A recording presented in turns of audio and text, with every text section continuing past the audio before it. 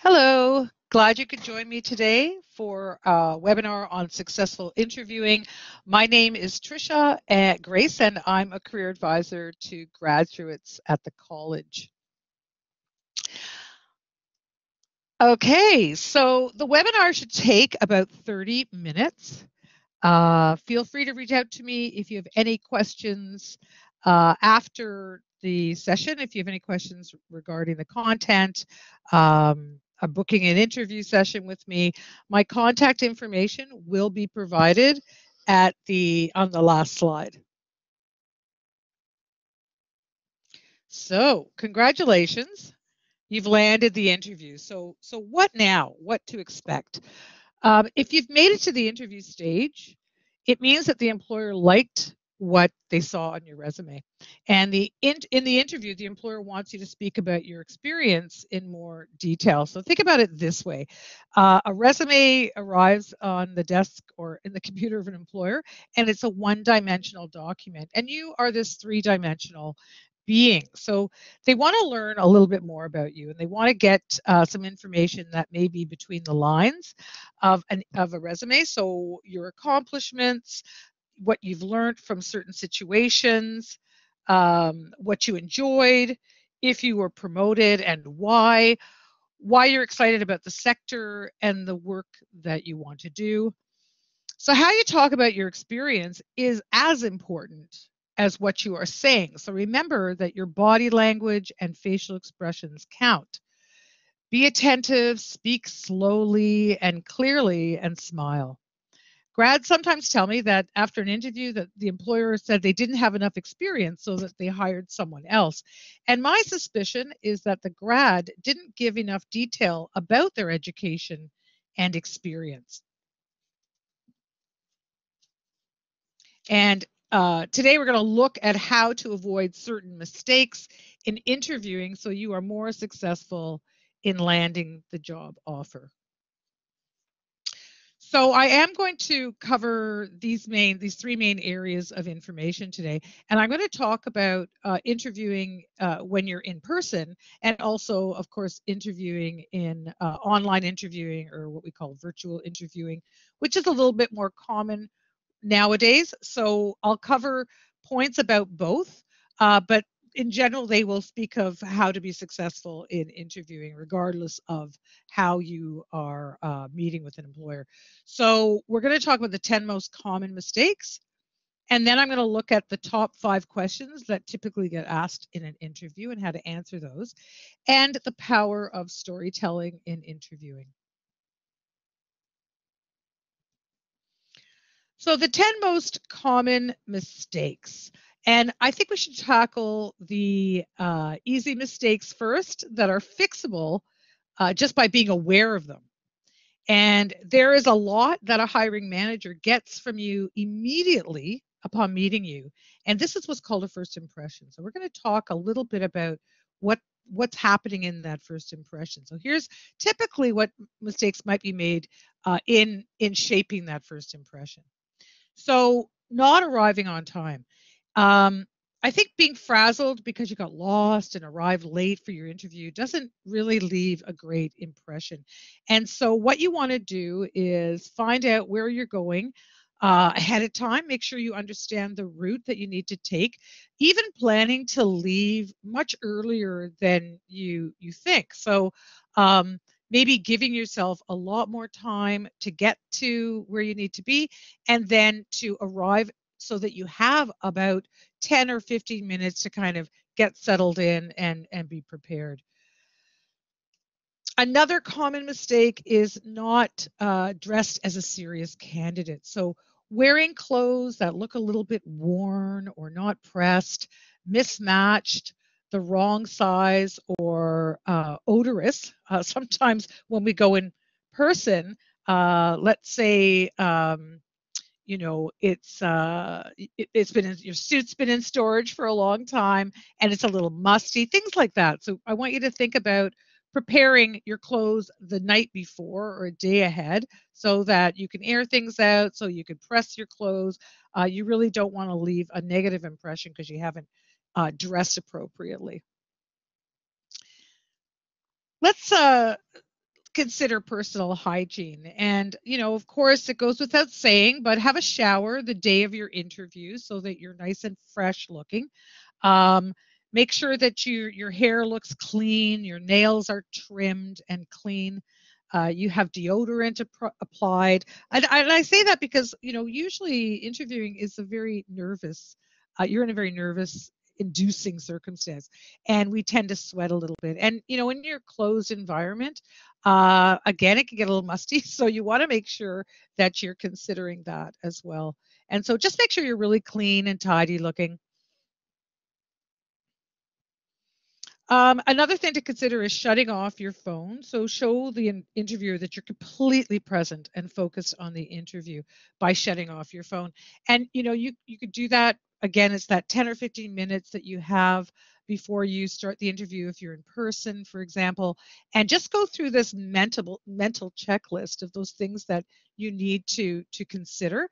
So that's where you would turn off the phone. If it's a virtual interview, and you're getting all set up, you got a million things to think about, your camera, your volume controls, a whole bunch of things you're thinking about, is just again a mental checklist that you can write out even for yourself, and that just reminds you to turn your phone off. Not shaking hands properly. Now, this is, of course, when you're in person with somebody. The handshake is really important, and it conveys trust and it conveys respect, balance, equality. So mastering the handshake is really, really important. It's an important cultural piece. People make decisions about your personality and your character based on this simple gesture. So you need to be going web to web and have it a firm handshake, not gripping super hard, but a firm handshake. Move it up and down a couple of times, last for 1 to 2 seconds. In a virtual environment, where you won't be shaking hands, but you can still convey a sense of respect and trust through eye contact. So make sure you're looking in the camera as opposed to on the screen. That allows, it looks like you're directly looking into the interviewer's eyes. So think about that. And smiling and nodding and following along, all of these things are really important, and they can convey that respect and trust. Another mistake commonly made is not sending a thank you message. And, it just, when you send a thank you message, it really keeps you in the mind of the interviewer. And so following up either with an email, or sometimes people mail cards. If you do within 48 hours, it just shows that extra attention to detail and your really strong interest in making an impression on them. So you can send a card or you can email. It is very professional, and it tells them that you really want the job. So include a thank you for interviewing with them, that you had the chance to meet with them, that it was great to learn a lot about the company, and how you can see yourself doing really well in the role. So that's basically what you might say in your thank you message. A few more other common mistakes that are made, is you're in that interview to really get the opportunity. And if you really want the job, you have to demonstrate that you're competing as a strong candidate. So be sure you've given the time before the interview to really prepare. And from my experience, if you are not properly prepared, you're not going to do nearly as well as when you're super prepared. And so, what you want to prepare are three things. You want to make sure that you really understand the job posting. What are the skills and experience that they've highlighted in the posting that you can bring into your answers, and that you should be prepared to mention? So, for example, if they've highlighted must be a good team player on a job posting, you know that you should most likely prepare examples of stories when you worked on productive teams and how you contributed to a positive, productive environment. The other thing that you should know is the company. So, researching a company on their website, using something like Glassdoor to find out what people say about working there. You can do a deeper dive, and you could actually search for their annual report. from the reference library in Toronto, for example. You can get a lot of information, inside information about a company. Um, on the website, take a look at more than, go onto the website and take a look at their team, who they are, what's their background. Look in news as a place where maybe they have information about a launch of a product or an initiative they've started, or they've won an award or anything like that. Have a look at that. About us. So look at the About Us section too. Have a solid understanding of who they are, what their successes are, if they are a top employer, that sort of thing. So you can bring that into some of your answers. And then lastly, I think it's really, really important, and almost most important, is to really know yourself. Know what your value is. What are your strengths? What kind of work environment do you do really well in? And this, what kind of style of management do you work best under? Your favorite work experience and why you enjoyed them. Really sit down with a sheet of paper and take some notes about those things. Like what is the value that you bring? What are your experiences? Where would you like to see your career grow? Are you planning on any professional development? Where do you feel you'd like your skills to grow and get better? So knowing, really evaluating yourself and where you're going in your career. Be sure to also create stories that reflect your strengths and skill sets. Where did you develop your skills? How have you used them? Why are they important in the role that you're applying to?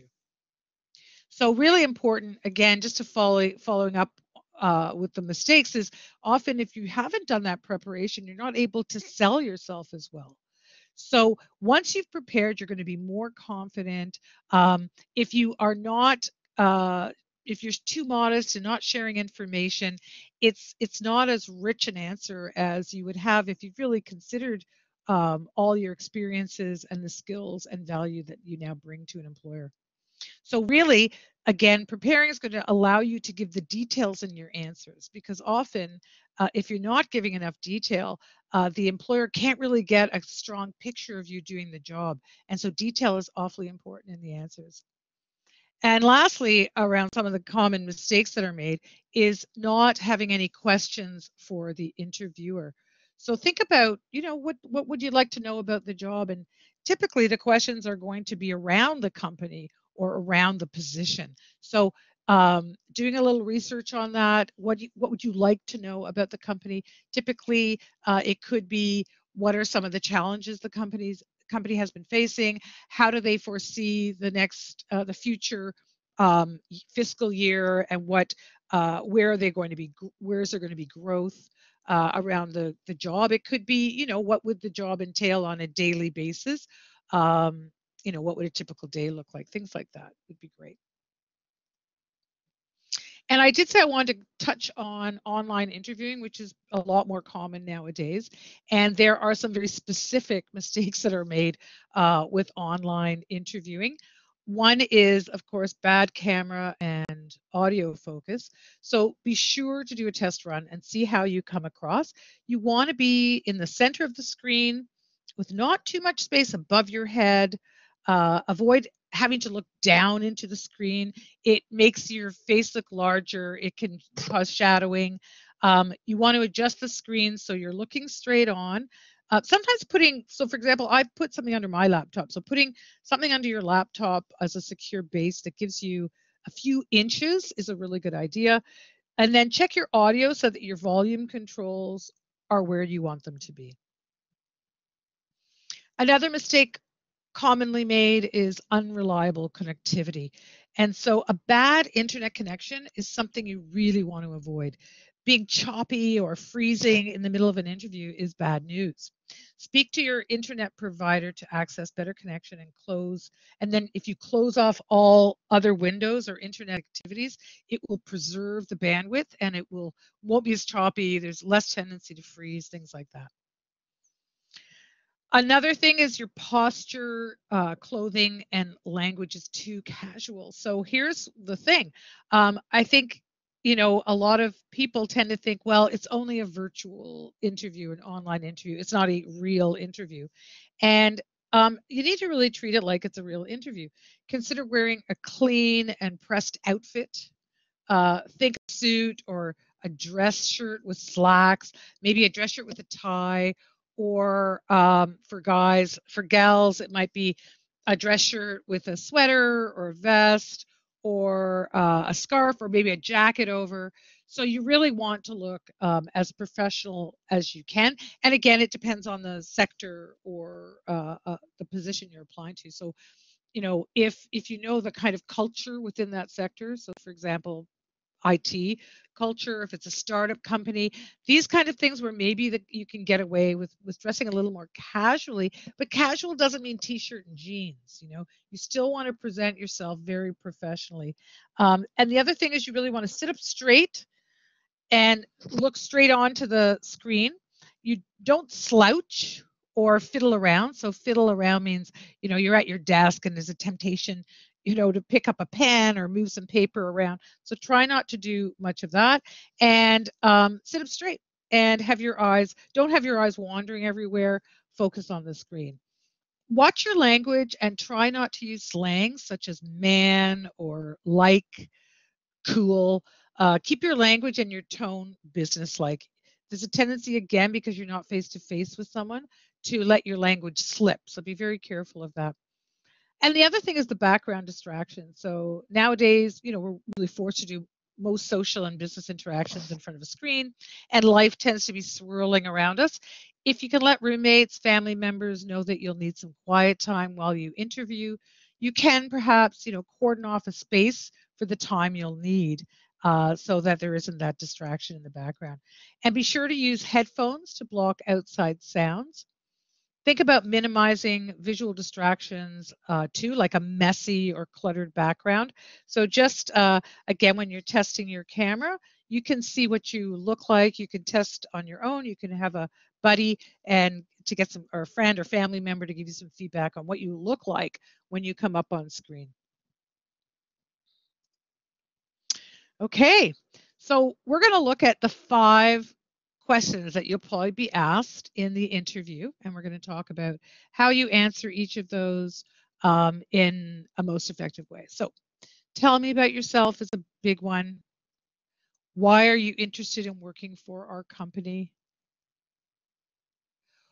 What are your key qualifications that make you a good fit for this job?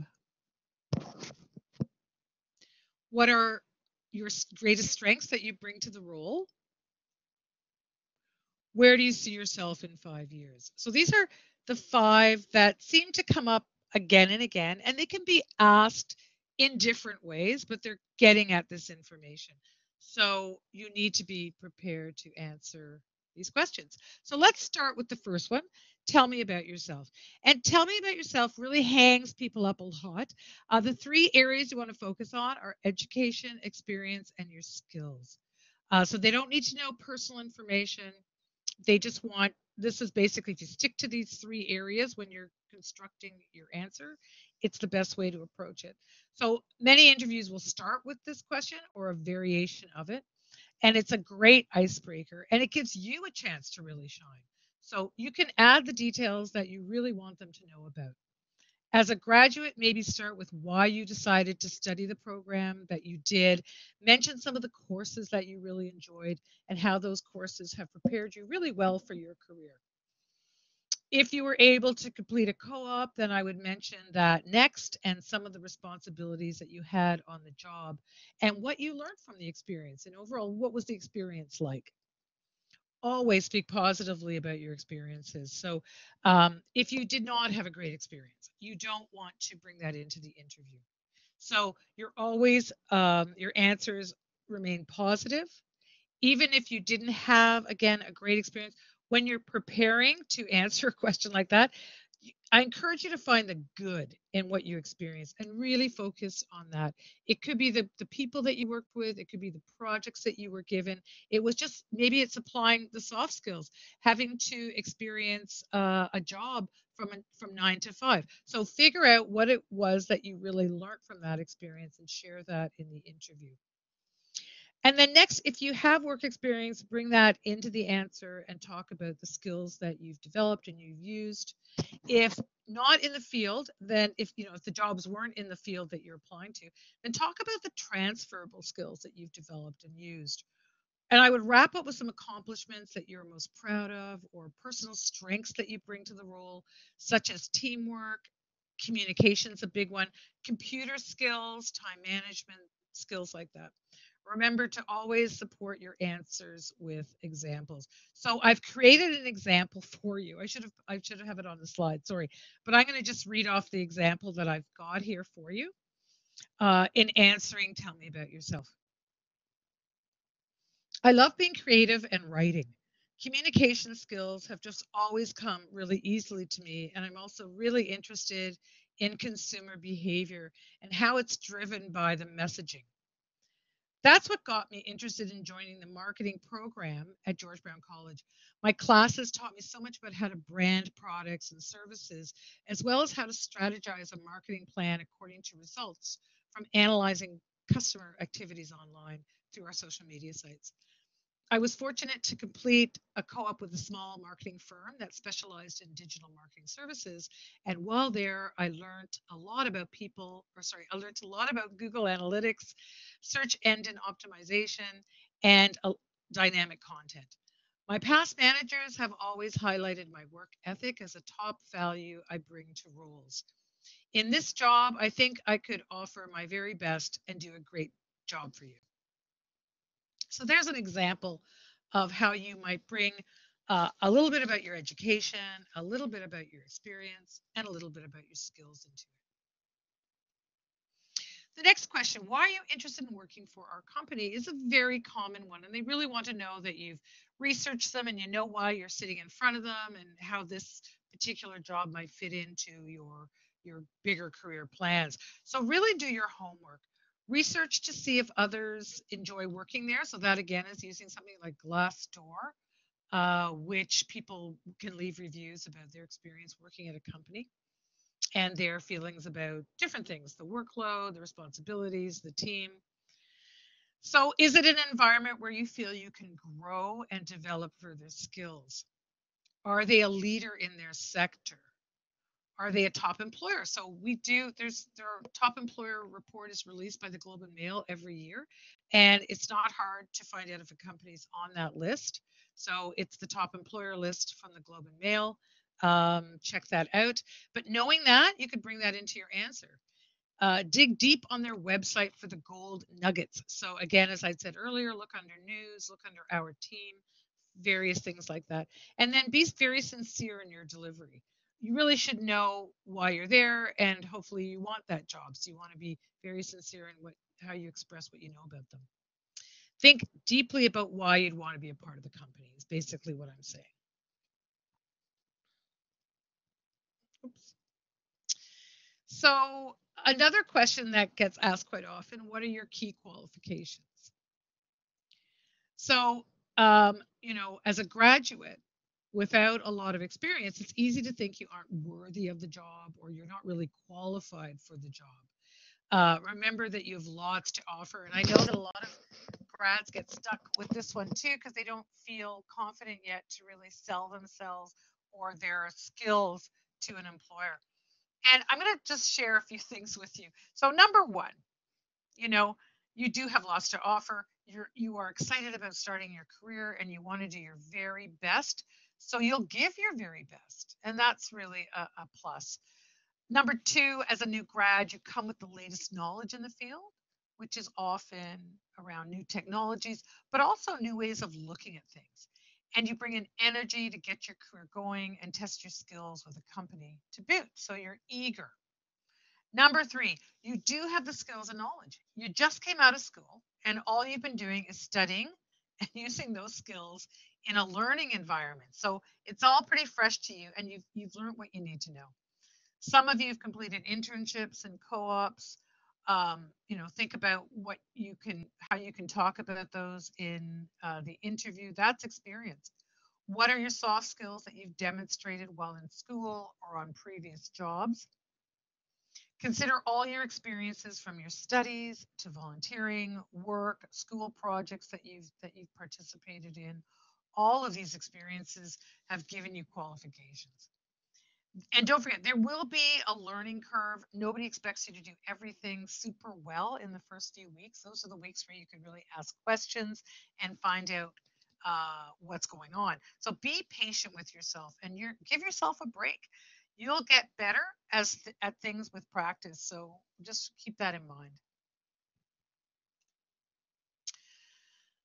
So another question that's often asked is, what are your greatest strengths? So think about a strong quality you have. Give examples on how you developed and applied the skill. If you've been recognized for that skill in your work or at school, mention that. You could highlight how the skills will be useful in the position you're applying to.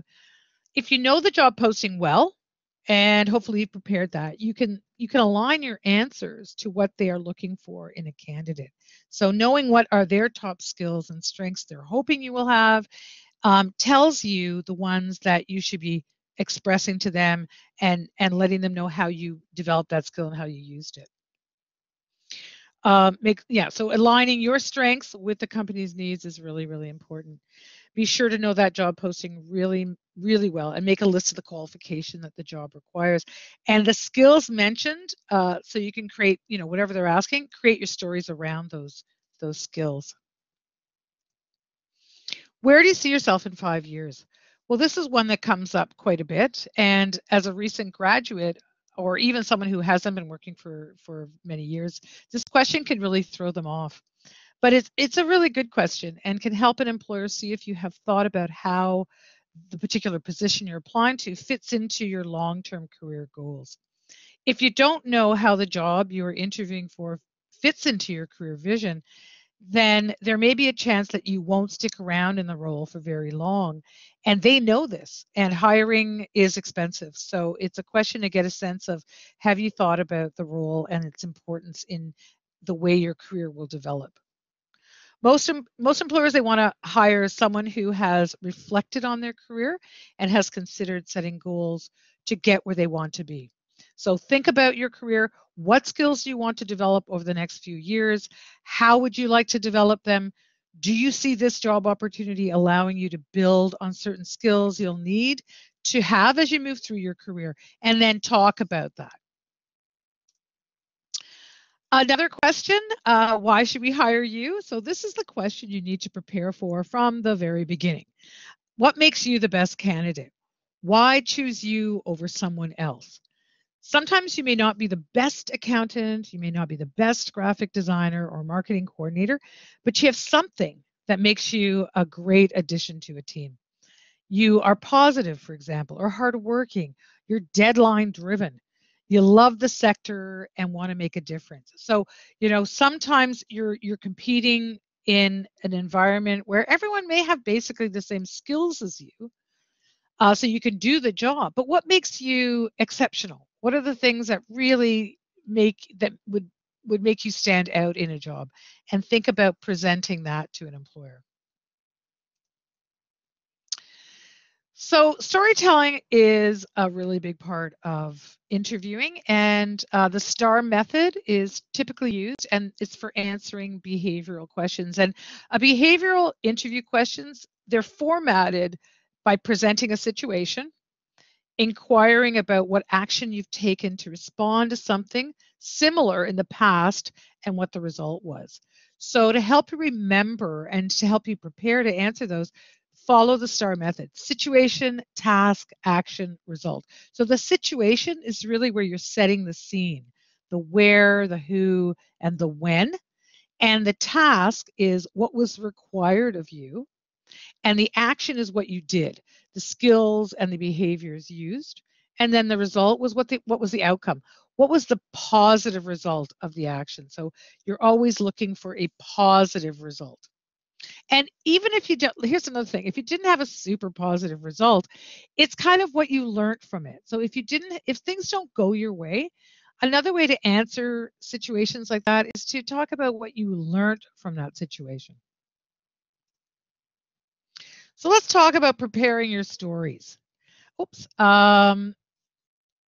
Here are the 5 skills that an interviewer will ask you about. So usually the stories are around these kinds of things. So working on a team. And the question might sound something like, tell me about a time when you worked on a team that was not very productive. How did you add value? So typically questions that start with tell me about, give an example, how do you typically do something? This is where you enter into the storytelling part of your answers. So another question that's typically asked, or another skill they try to get at or situation, is time management. Here's an example of a question. How do you typically approach time management when you have projects and assignments due? Another one that they tend to get at is problem solving. So here's an example of what it might sound like.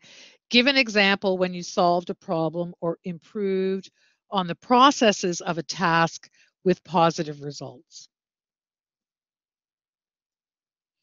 Taking initiative is another skill they want you to talk about. So it might sound something like this. When is the last time you took initiative on a project or during an activity? Have you ever initiated an idea that didn't go over very well? So those are the sort of questions that you might get around initiative, taking initiative.